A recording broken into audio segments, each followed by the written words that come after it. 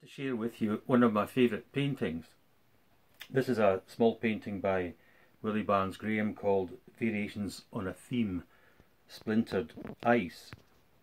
The theme that she's referring to was the Grindelwald Glacier, which she had visited almost 40 years earlier in 1949. The inspiration for this painting was a crushed Coke tin which had frozen in a puddle on the path at Balmungo, and I use this to illustrate that one of the many things that I learned from Willie Barnes Graham was that the chance encounter is invariably more profitable than the preconceived notion. I record my encounters in a sketchbook like this. Some of these will probably never come to fruition, but others will be turned into paintings.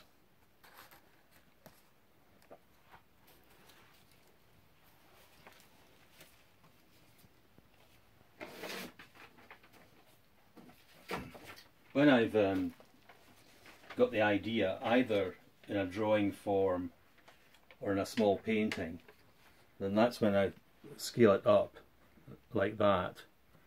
And this is a painting which I've just recently started, and it'll probably take me about a month to complete. This is a painting which I've almost completed, and it's typical of the kind of subject matter which I like.